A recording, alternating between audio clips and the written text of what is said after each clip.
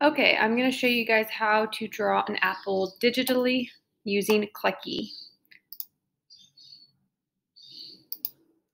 I'm going to start off with my shape tool, and I'm going to turn down my opacity. I want it more as a sketch, so I want my lines to be like maybe a lighter gray color.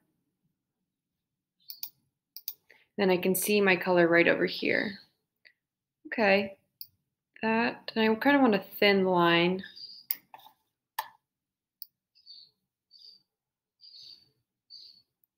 That looks good right there. Now I want to switch to the brush and the pen tool. Again, I'm going to turn down my opacity. And now I'm going to refine my drawing to make it look more like an apple shape. You know what? See how that line was not very clean and kind of messy? I'm going to undo that, and I'm going to change the stabilizer. So if I make it to a 4, it'll probably be much better.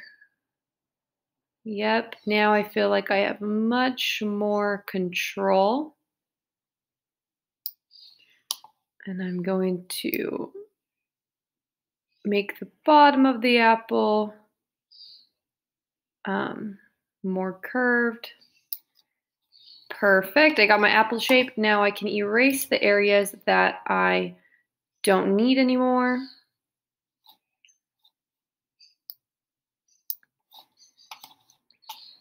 So now I'm taking my eraser tool.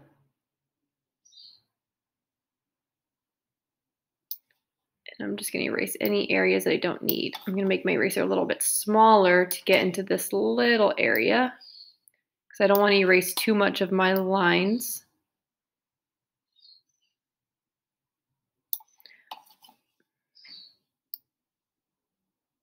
Uh-oh, see how I accidentally erased too much of my line? I'm going to try that again.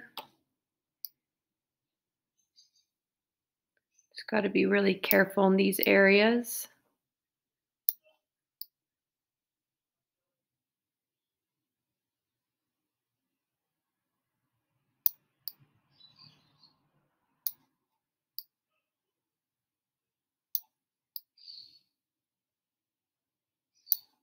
Okay, I'd say that looks pretty good. The last thing I want to add to my sketch is a stem.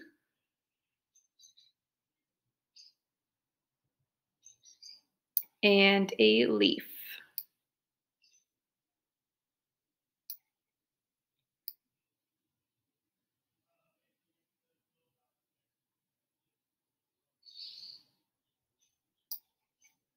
And my leaf got a little funky right there. Let's try that line again.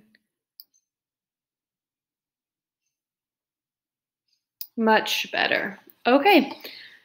Next, I want to choose my light source. So depending which direction I want my shadow to go, I'm just going to add a little light source up here.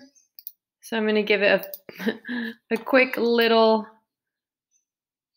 sun.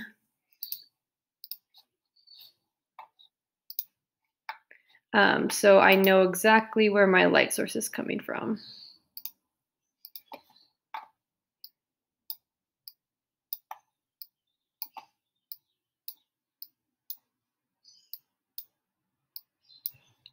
Okay. Now that I know where my light source is, I can start applying values to my apple. So I know that my shadow is going to be down here. So that means the darkest area of my apple is going to be on this side, and it's gradually going to get lighter as it's more directly under the sun. Let's maybe do a green apple. Why not? So if I want to do a green apple, I'm starting with a really dark green down here. And I want like a medium-sized brush tool so I can quickly fill in a large amount of area. Maybe in the 50s. Yeah, I think that'll be good. Opacity, I want to keep it in the 50 or 60. Okay, now let me start coloring these areas in.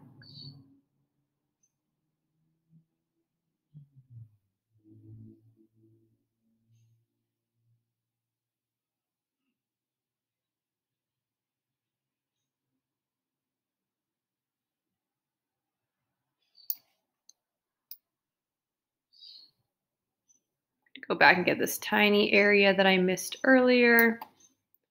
Okay, so now I have my dark area. So now I want to start gradually making lighter values. So I'm just going to come up here, grab one of these lighter greens.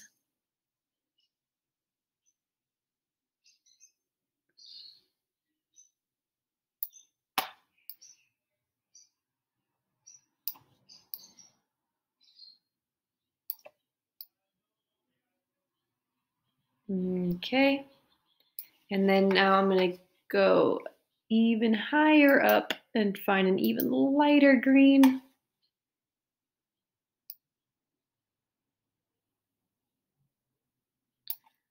And I'm just going to color in the rest of my apple this color green.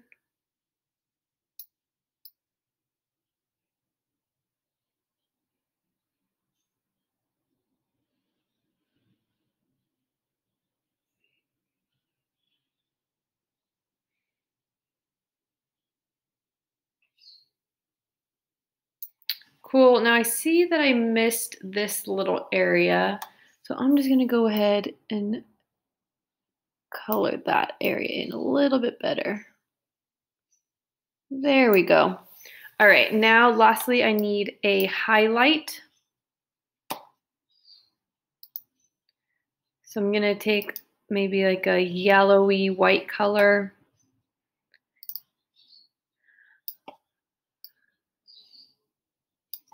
And I'm just gonna add my highlight in right here. Nice. Okay. Next, I want to color in the stem and the leaf. So I'm gonna zoom in a bit here. Just because the stem is so small, I really want to have a good view of that. And notice I clicked on this hand tool to be able to drag my image wherever I want it to go.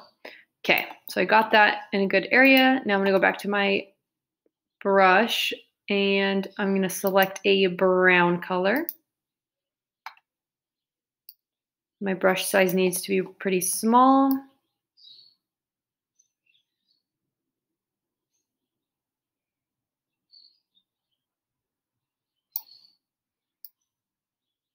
gonna turn the opacity up just a bit right here.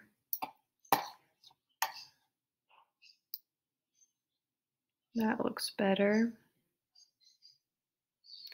And even in the small areas, the values still apply. So I'm not gonna fill this in all one color brown. I'm actually gonna take a lighter brown now because I want it to follow the same rules as the values on this part of my apple.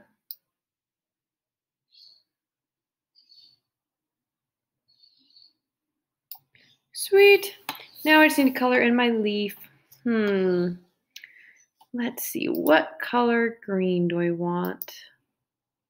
Maybe more of like a yellow green, somewhere over here. Yeah, that might look good.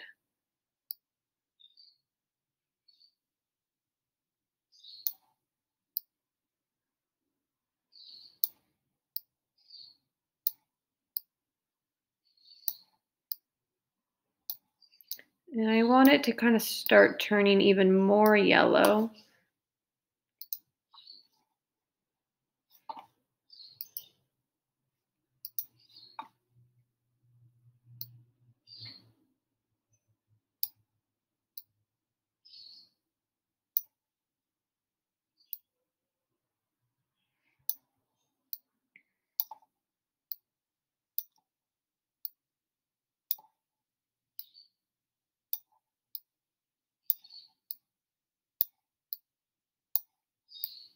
Okay, so I have every area colored in. I'm going to zoom out so you can see that. What I need to do next now is a blend. So I'm going to click on this tool, my blend tool, and I'm going to make my blending number all the way to 100. And my opacity, I'm going to lower it a bit. And then my brush size, maybe in like the 50s or 60s for now. Okay, so now I'm going to go to these very harsh lines and I'm just going to go and start blending them. side to side. And I'm going to go to this really harsh line over here.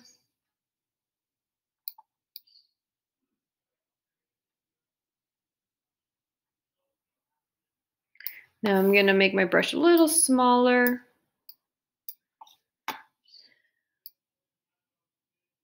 Just going to kind of smooth it out. Get everything nice and blended.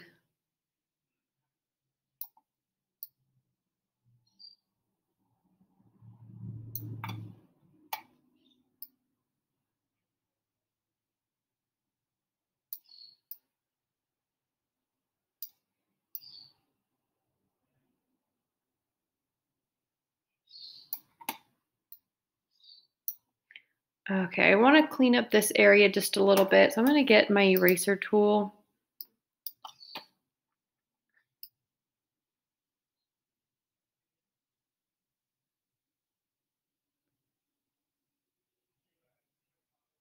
Nice. Ooh, I like that. Okay, so I need to maybe clean up this area as well.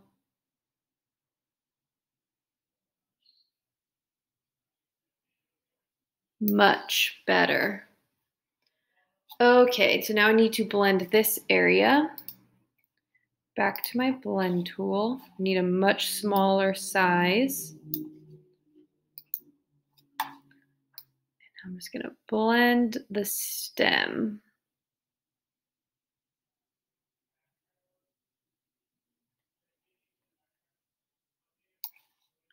I need to up the opacity just a little bit if I'm not seeing enough of a blend effect. Okay, now I want to blend my leaf. Not getting too much of an effect there, so I'm going to up the opacity.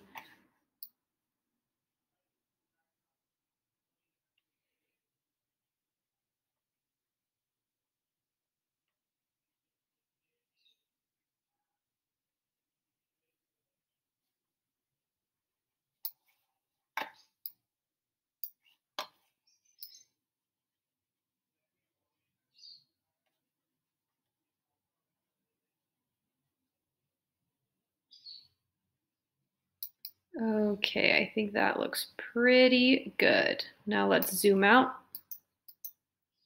The leaf still is just not blended enough, in my opinion. So let's really up the opacity and see what happens. Maybe even make the blend size larger. Here we go. Yay! That's the effect I was looking for. Wow, so much better. Cool. Okay.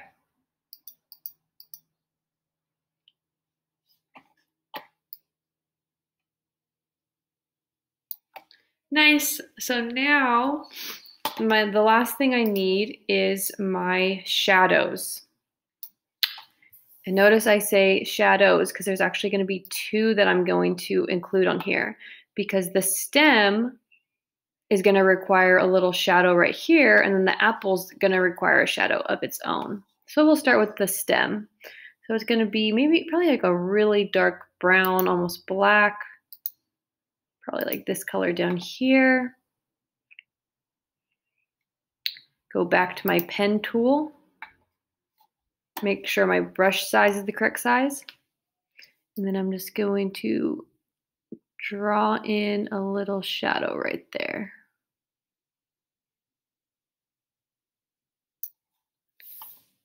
That might be a little too dark. Let me try a little bit lighter, and I think I want to lower my opacity. Okay, let's try that again. Yeah, I think that's better. Cool. That looks like a pretty good shadow. So now I need the shadows down here for the apple. I'm going to make my brush size larger. And remember, shadows closest to the object are much darker, and then they gradually get lighter as they go out. So my shadow's going this direction. Oops. Well, they kind of like, nah. Okay, I'll undo that. I'm going to try to not get it on the apple this time.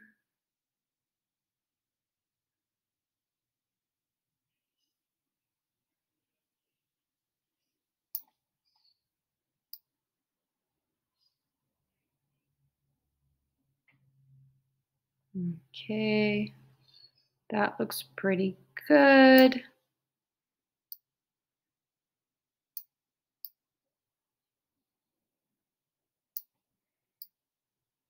Okay, I'm gonna go ahead and lower the opacity.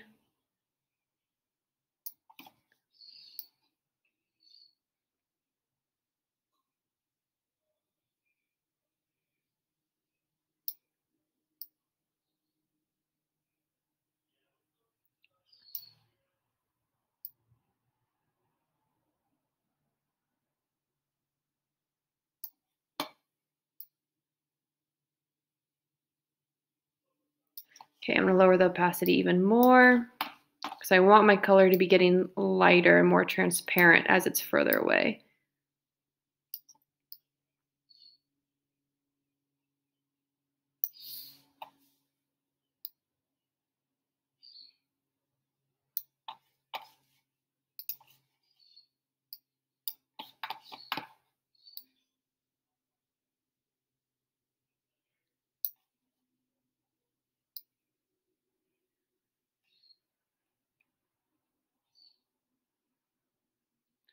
All right. I feel like the shape of my shadow is kind of funky. What did I do wrong? Maybe it went too far down. Maybe I can erase some of it. And I feel like it's not sitting quite where I want it to be.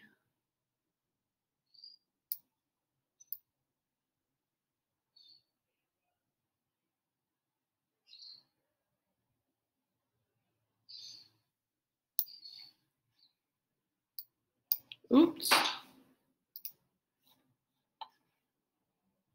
Okay, that looks better. So now I just want to blend my shadow out a little bit more.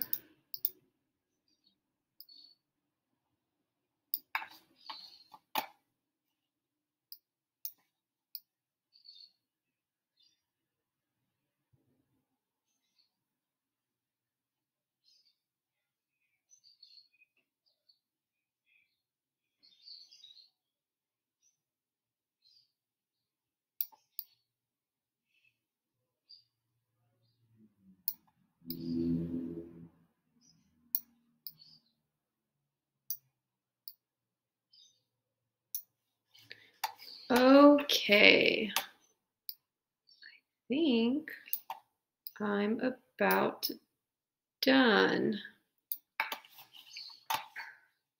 So let's zoom out. All right. I think that came out pretty good. Cool. I'll just give my little initials in the corner. Oops, with a much darker color.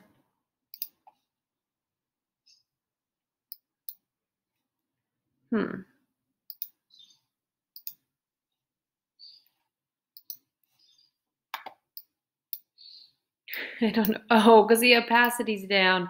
Duh. All right, I figured it out. Okay. Ending with my initials. All done. Yay. So now I would take a screenshot because sometimes Clecky has some issues with saving if we don't do it correctly. So take a screenshot. And then also try saving it. So go to File and then Save, and then it should download for you to your computer. All right, awesome.